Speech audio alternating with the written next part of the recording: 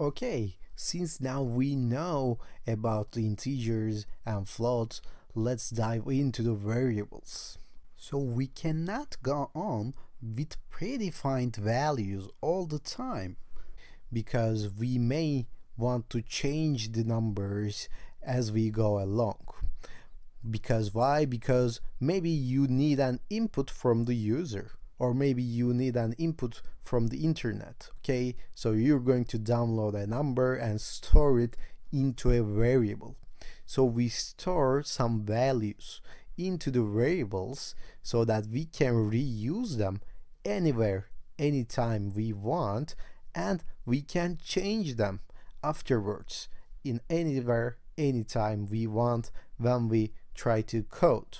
Okay, so we are multiplying 0.5 with 3 in this case.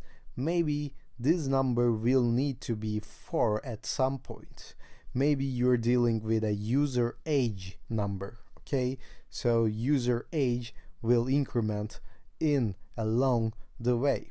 So we don't want to just write 3 or 1 or 1 million in a single code most of the times, but rather we want a variable. We want a value that we can store those numbers into, and we want to change it or we want to reuse it in anywhere we want. So let's do this. What I'm going to do, I will just sum 3 and 5 together. And then later on, let me mark down this and write variables in here and hit Shift Enter. Let's do this with variables. Let's say that x is now 3, okay, and y is equal to 5. Now, whenever I call x, I get the value of 3 in my code. Whenever I called y, it will give me the number of 5. So if I type x plus y, it will give me 8. For example, if I want to x to the power y, it will give me 3 to the power 5. Okay, so as you can see, now I can use x and y in the code whenever I want. So I defined x as 3 in here. So if I want to change this value, can I do it? Of course I can. Now I can say x is now 4. And from this point on, x is now 4. If I just say x plus y, it will give me 9 instead of 8 anymore. So whenever I change the value, from that point on, the value is 4 actually. Let's do an example about this. Let's say we get an input of radius of a circle from the user and I want to find out the circumference. Okay, and as you know, the circumference is 2 pi r, the radius. And how do we get the radius from user?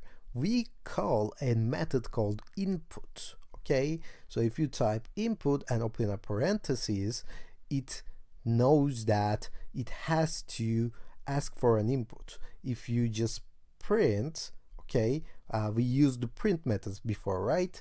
So it printed out something. And as you can see, it shows in green. It means that it's a built-in Python function, okay, Python method. So input is something like that, and Python knows it has to ask for a user input in this case. So if you say r is equal to input of something, it will ask for an input from the user and it will just set the r value to the user input. And whatever you write in here within quotation marks, it will display as a message when asking input. If you hit Shift Enter, it will say r is, and this is where the user actually gives the input. For example, let's give 5, and now r is equal to 5. Now if I want to just multiply r to and 3.14, for example. And 314 is pi, actually. As you can see, we get an error, okay? It says that can't multiply sequence by non-int type of float. So when you get an error, what do?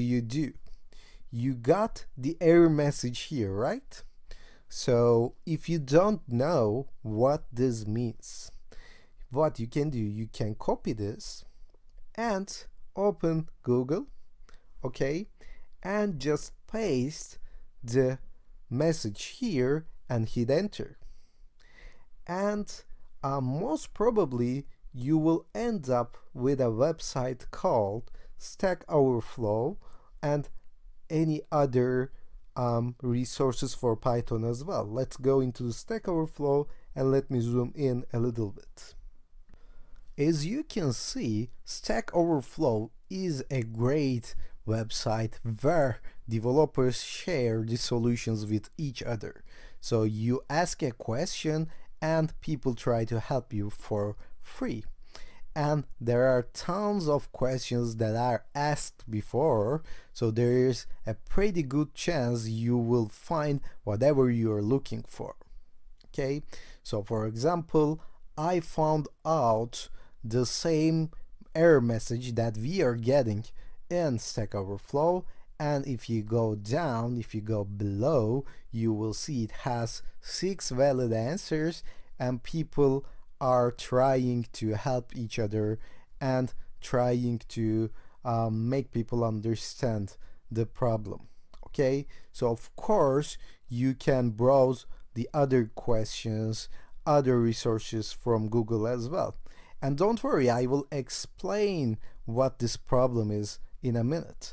But for general programming purposes, I really suggest you to look for Stack Overflow results in Google and try to understand the error message that you are getting.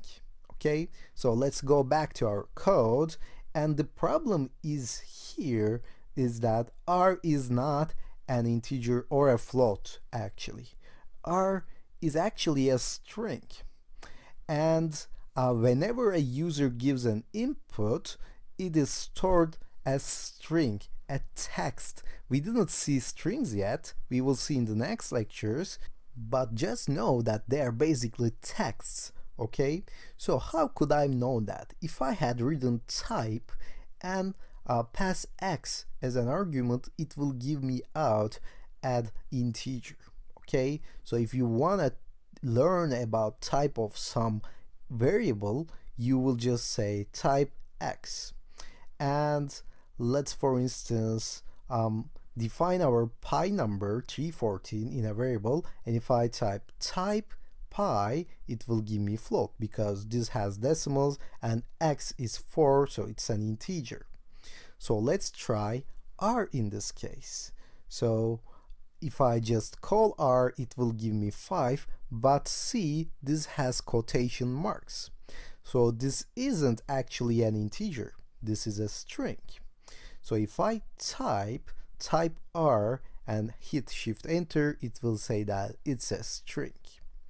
So how can Python multiply a string with a float?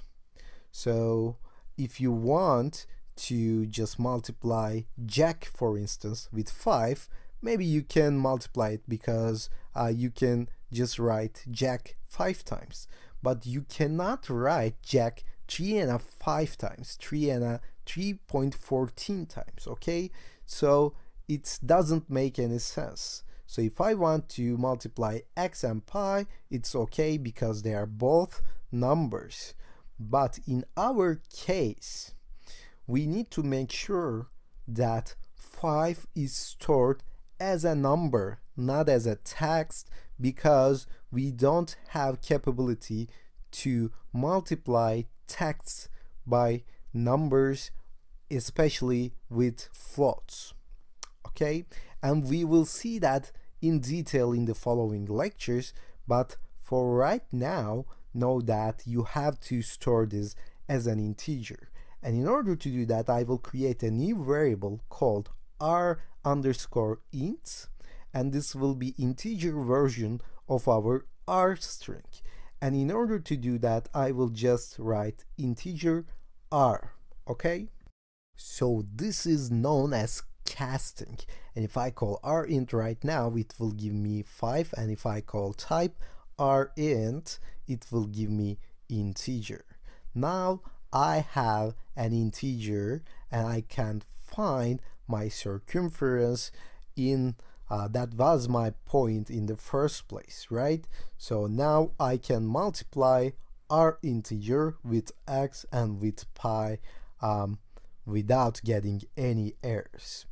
And please note that this is known as casting. We casted the string to be an integer. So let's try to multiply all of this together and we get the final result.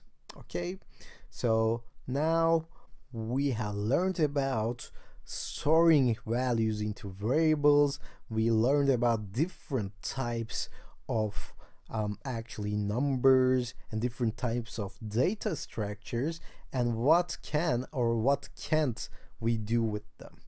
Don't worry at this point because we're going to learn much more about them in the future, but I just wanted to show you a preview.